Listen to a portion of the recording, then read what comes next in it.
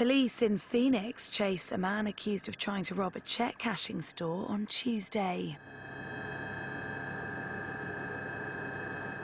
The car chase began when the police arrived at the store and the suspect stole a pickup truck at gunpoint. Following a pursuit through the streets, police eventually exchanged gunfire with the suspect before apprehending him at a gas station.